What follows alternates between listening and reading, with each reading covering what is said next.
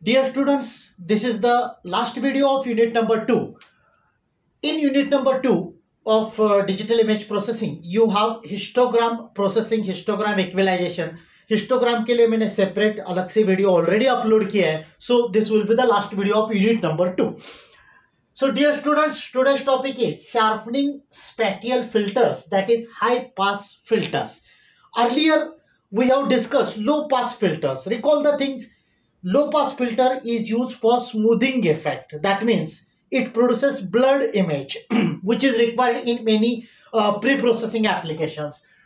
This is opposite case. We want to sharpen an image. So this technique basically highlights fine details of an image. Blurring is the problem that maybe arises when you are acquiring, you are capturing an image, or if you are performing averaging operation, then also blurring takes place. So this sharpening operation is used to remove the blurring contents in an image. It is used to enhance edges and other discontinuities of an image. So these are the immediate advantages of performing sharpening, that is high pass filters. As the name indicates, it passes higher frequencies and blocks lower frequencies. ऐसे याद रखना है. Earlier we have studied low pass filter, that is smoothing filter. In that filter, what we studied, if for example we want to perform averaging, then we are adding all the values and we are multiplying it by say 1 by 9, 1 by 16. That means we are taking averaging. This is integration. High pass filter is opposite operation to that. So we need to perform the differentiation. That is, we want to take the derivative. Now, there are two types of derivatives that we are going to discuss. First is first order derivative. We know the normal definition of first order derivative is del y by del x is equals to f of x plus 1 minus f of x. That means we are taking differences between the two images. So some characteristics of first order derivative are listed. First is this first order derivative is 0 for flat segment. Flat segment in case of image processing means, suppose for certain number of pixels the gray level remains same. So that is the flat segment.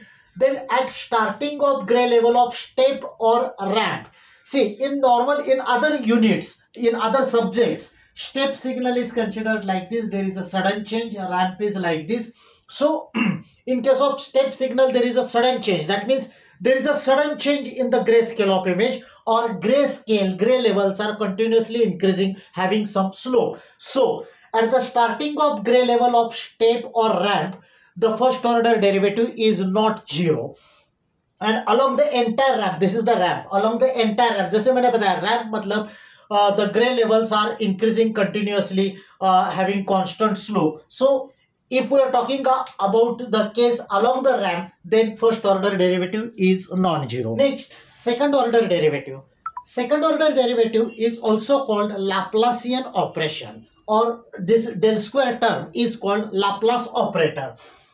So basic equation is del square of f is equals to dabba square f by dabba x square. That means dabba square by dabba x square represents second order derivative with respect to x, plus dabba square by dabba by square of f. F of xy is an image.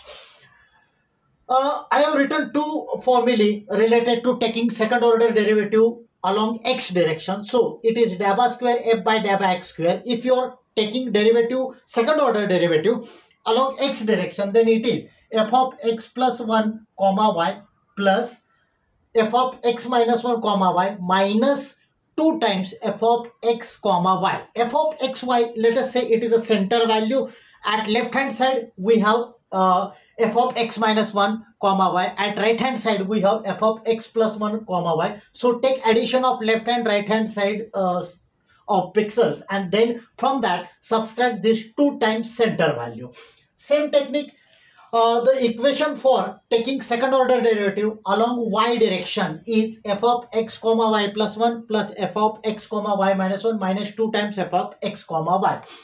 This is the basic structure of the mask. So I have written notation Z1, Z2, Z3 up to Z9.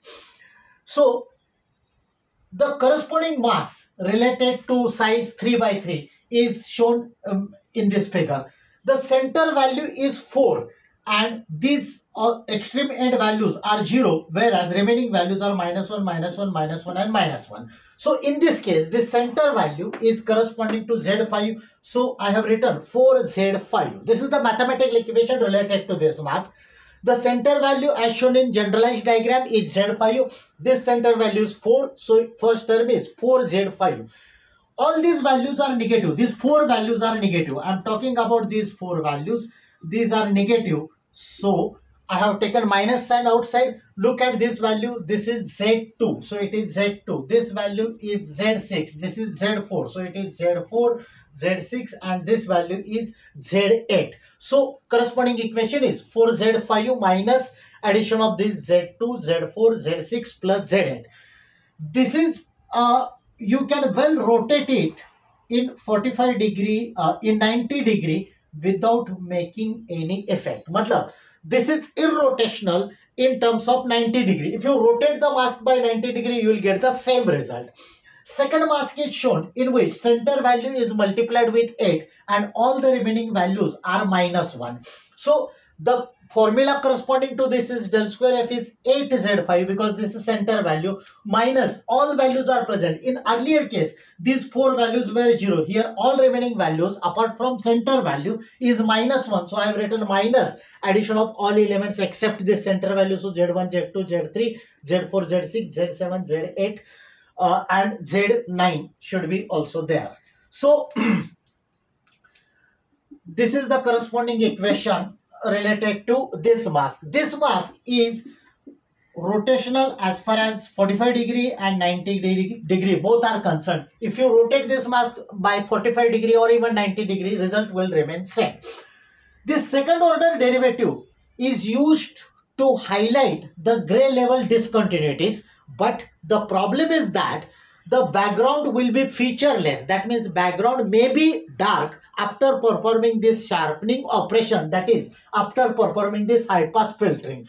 To recover the background while preserving, while maintaining the sharpening effect, मतलब second order derivative हम लोग use करेंगे तो background featureless हो जाता है, background dark हो जाता है, वो अवॉइड करना है. और जो शार्पनिंग इफेक्ट हम लोग कर रहे हैं, इमेज शार्प कर रहे हैं, that should be maintained. So for that you have to consider the original image. From the original image f of xy, subtract this Laplacian image. मतलब ये ऑपरेटर मास्क यूज करके एक लाप्लासियन इमेज तैयार करेंगे, that will be subtracted from the original image if center value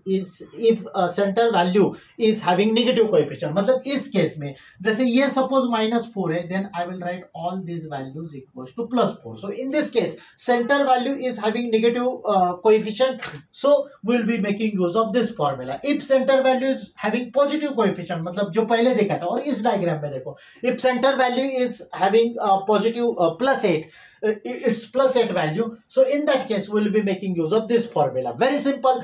क्या करना है, अगर बैकग्राउंड प्रिजर्व करना है, डार्क जो बैकग्राउंड हो रहा है उसको प्रिजर्व करना है, as well as we want to preserve the sharpening effect, so we need to subtract और add, that depends on the sign of centre value.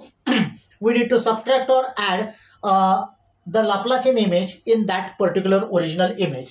So this is about the second order derivative. Now properties of second order derivative are same to that of first order derivative, which we have already discussed. But in case of second order derivative, if we are talking about ramp or step signal, then at the starting as well as at the ending, the values of derivative will be non-zero. This is the only difference.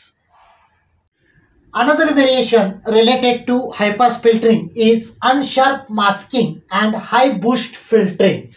High boost filtering means, as the name indicates, we want to increase the gray levels. So it is given by this equation. High boost filtered image is obtained by using this formula. A is some constant value with which we want to perform the multiplication. So A into original image minus low pass filtered version of an image. As I said, A is some constant value and we should modify this value according to the requirement. Then There is one more variation that is called unsharp masking. In this case, this unsharp masked image is obtained by subtracting the blurred version of an image from the original image. So it is f of x comma y, which is original image, minus f bar x comma y, which is the blurred version of an image. If you want to perform high boosting, make it more simple. Boosting means we want to increase the value by some amount. जैसे ये पहले का mask ये ऐसा था, यहाँ पे 4 था. So if I will write the value as a plus 4, that means we are performing boosting operation. So it is a times f of xy, that is original image, minus blurred version of image f bar x comma y. So these are the corresponding masks related to a 90 degree orientation and 45 degree orientation. These are similar to the earlier mask, only center values are changed, a plus 4 and a plus 8. The practical example of this high boost filtering is X-rays used in medical applications. If you perform high boost filtering, then brightness of that X-ray image will be increased. So this is about unsharp masking and high boost filtering. So dear students, that's it for today's session. Thank you. Thanks a lot for watching this video.